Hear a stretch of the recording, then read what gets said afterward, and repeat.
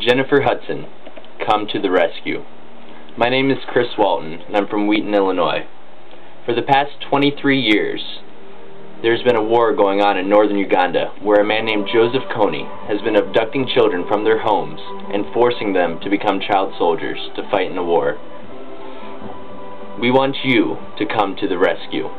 In just a couple of weeks, on April 25th, myself and over 45,000 others in 100 different cities across 10 different countries around the world will be coming together as one to show our support to help end this war in Uganda. We will be abducting ourselves to represent the thousands of children who have been abducted and forced to fight and kill for the sake of this one man, Joseph Kony. Over the past 3 years, I've participated in a couple of events hosted by Invisible Children, a non-profit organization whose goal is to help bring an end to this war and to help the people in Uganda. And we've just been trying to raise awareness through these events and help make a change for the people of Uganda. And we need you to come out and voice your support for this organization, for this cause, for these kids.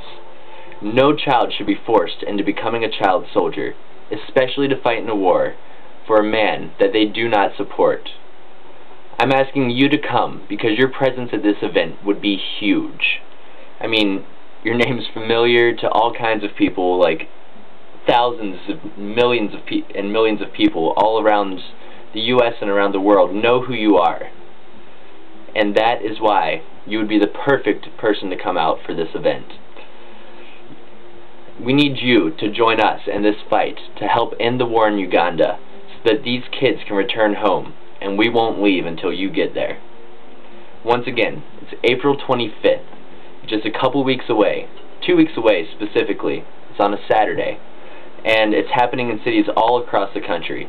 So whether you're in New York City, or in Chicago, or LA, Indianapolis, DC, wherever, there will be an event there that you can attend.